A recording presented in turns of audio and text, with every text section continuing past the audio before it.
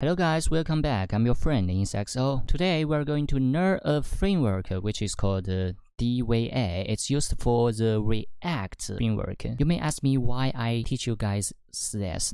Well, I don't want to teach you guys this framework, and basically I even don't want to use this framework. But why I have to learn it? Well, it's simple because this is a framework that was used in a history project of the company that I am working on right now.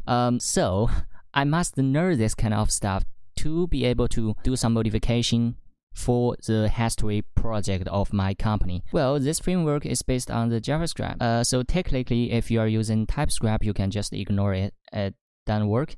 It won't work well with that. Alright, enough talking. Let's get into it. First, we need to install this kind of thing. Okay, we successfully installed this framework. Now we go on. We create a new application. Yes, I insisted using this. Okay, that's it.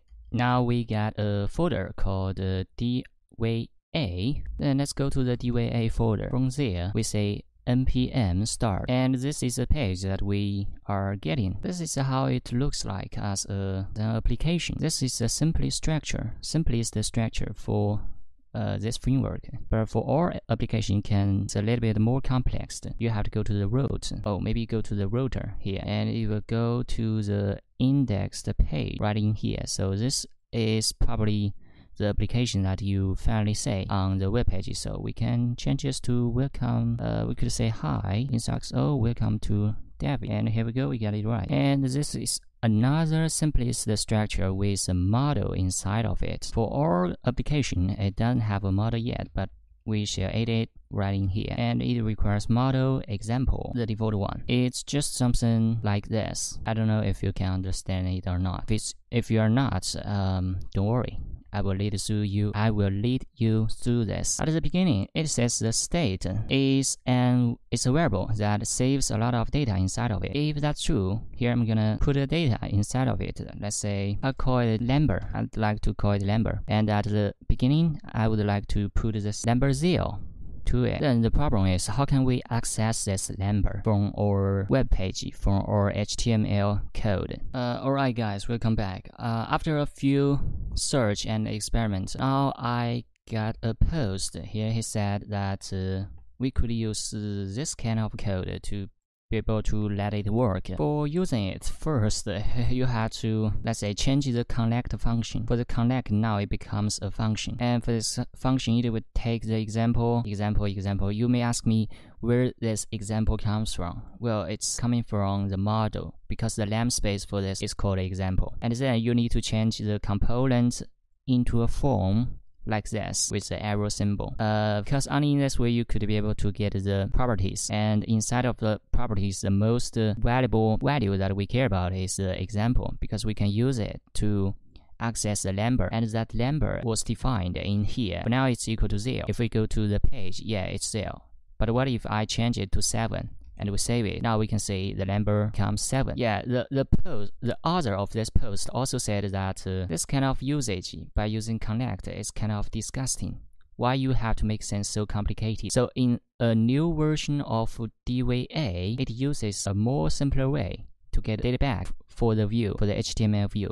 But it's only available in Dev 2.6 version. But for most of us, if you are still using an older one, the version of dvajs for us is not the latest one. I don't know why. It's not a normal thing. That only indicates me that this patch probably has already been abandoned by those developers. But anyway, since I only know this for doing the work for my company, so even if it's an old package, we shall still go on with it, because we cannot avoid it since I'm still have to work for this company. Anyway, now we are able to get the data from the storm. Another problem comes out. How can I change the state? And for this kind of problem, I just found another page. It says we can use the use effect to trigger an effect, and to me it's a function. As a function here, it's called effect. Was that a good lamp? No, I don't think so. I'm gonna change it to change. And for this function does is to call another function called do. And in here I'm gonna make a function which has a lamp of do. Yeah, and I'm also gonna say stat that number plus equal to 1. Okay, then if we want to change the number here, all we have to do is call a function called change. Now we need to have a button like thing. So I'll just create a button, fake button. And for this button, it should call a function. For example, now we got a function called change number. I'm going to assign it to this 1. We get an error. This purge is not defined. So this function should be put inside of this component. Now, if we click the fake button, we get an error. Nice try. How about we just move the dispurge out and delete the use effect kind of thing. Now, if we click this button again, as you can see, the number goes up as we expected. Awesome. So for now, we got a basic idea of how to use the dvajs state and its model, and how to change the data, access the data. I guess that's enough. We do not need to do anything else. In the end, let's go and check about the dvajs packaging. From here, you can see the latest version is 2.4, but here's the problem. It was published 3 years ago. Oh my god. Did you ever see a npm packaging that was released 3 years ago and you still want to use it? No, you definitely do not want to do that, because that only means one thing, which is it's been abandoned. Okay, this is today's video. I will see you guys in the next time. Bye.